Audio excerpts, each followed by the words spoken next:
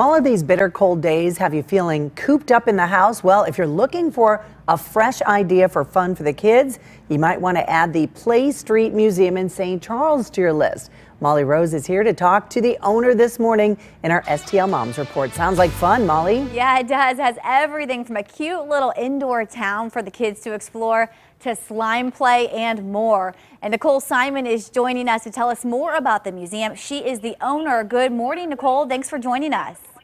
Thank you. Good morning. So this sounds like a great place for the kids to burn off some pent-up energy. What all do you guys have to offer there? Well, we focus on open play and the kiddos just discovering on their own. So we have a little town that they can explore and play and run around and just imagine in this space that's safe for them to be able to explore it. I love these cute little houses they can check out. Is any of that modeled after the St. Charles area? It's not, but our fire truck does say St. Charles on it for the area. And you guys have some slime making stations, is that right? Yes, we do. A lot of the older kiddos love making slime, so we have a little slime lab where they can make slime when they're in also, and we also do slime making like on the weekends for events and stuff. So you can kind of bring the older kids, maybe they can play with the slime, the toddlers can run around in the houses.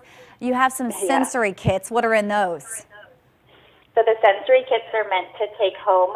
They were developed by our corporate team during the pandemic to just allow kiddos to play with like Play-Doh and like little tiny toys and different things to like kind of take a little bit of the museum of open play home during the like give them something extra to do, so you can get things done.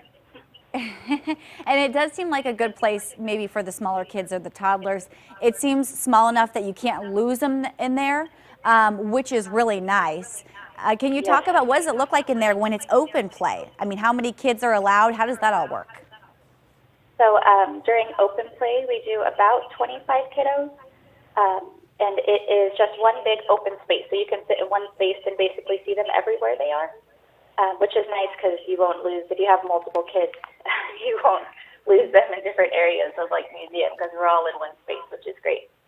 And just to clarify, this is a place where you can bring your kids and you stay there with them, right? You watch them play. It's nothing that you're dropping off and leaving. Yes, yes, yeah. You can either watch them play or you can join in and play with them. Any reason, or what would you say to people who haven't made it out that way yet? Maybe it's a drive for them, or they just haven't gotten around to it. Why should they come check you guys out now? Well, it's winter time, so it's great to burn off some energy, maybe before nap time or after school when the kiddos get out. But they're able to just run around and play and have a lot of fun and gives the parents kind of a break for a little while, which is nice. Before nap time. I like that idea. That's good to keep in mind. All right, Nicole Simon, thank you so much for joining us this morning. We'll send things back over to Randy and John now. Thank you.